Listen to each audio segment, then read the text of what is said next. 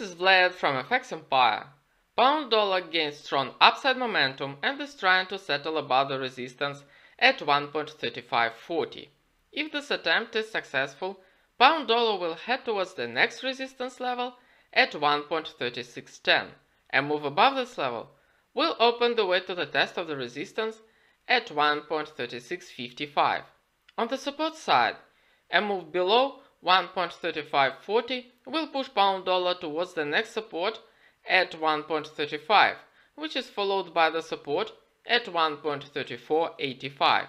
In case pound dollar settles below this level, it will gain downside momentum and move towards the support at 1.3440. Have a nice day and good luck!